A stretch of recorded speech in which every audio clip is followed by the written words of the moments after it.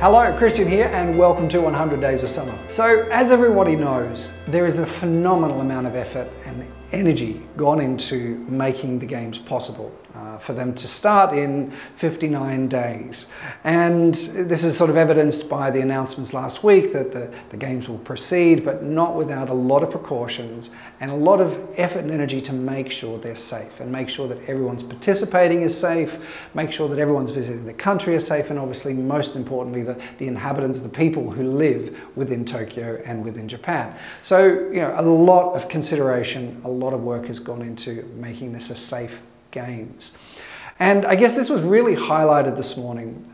We're talking about venue technology and we're talking with the team. I have one of my regular calls and we were discussing the challenges of the delivery for the DIVA network. So this is the first time we're going to deploy a data intercom video and audio network specifically to deal with signal transports in and around the venues, interconnecting the different services of Panasonic and Omega and OBS and the broadcasters and all of those constituent stakeholders to make all of those services work.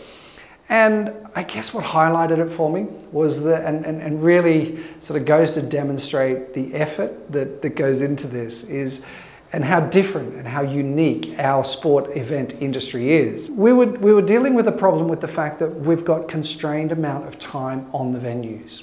And that means that, unfortunately, because of all of the different countermeasures and all of the procedures and pieces in place, obviously that's impacting the amount of time we have on the venue.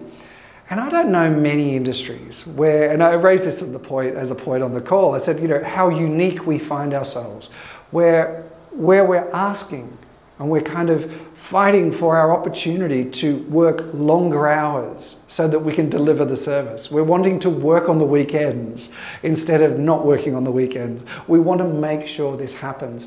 And I guess it really just highlighted to me how unique our industry is, because people who work in sport events and the event sides, my fellow colleagues and friends as sport workers, you know, we are very much service orientated, and it's all about delivering our services and ensuring that we create the stage for the athletes. We make sure that the audiences at home, or however they're consuming the sport event, and specifically the games, we reach that audience. And I was just really proud because I thought, you know, this is a unique group, you know, and I'm talking not just a few people, this is thousands of people who are all making their effort and choosing to go to Tokyo and to deliver services so that people can do their best, so the athletes can get on the stage and do their best, and we can engage the planet in a couple of weeks of sport. So yeah, really proud of that.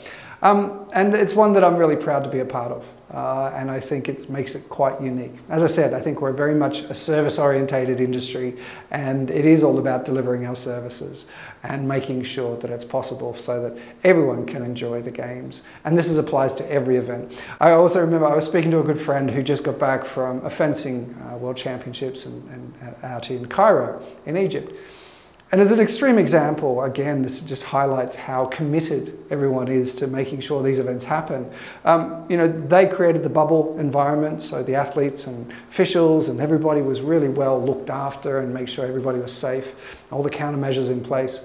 But I was really surprised to hear that not only were the athletes and everybody, but the hotel staff also were within this bubble environment. So it was a massive commitment by the service industry, by the sports industry, to ensure that we could host this event. So it's important to understand that this is a lot about the people that make this happen.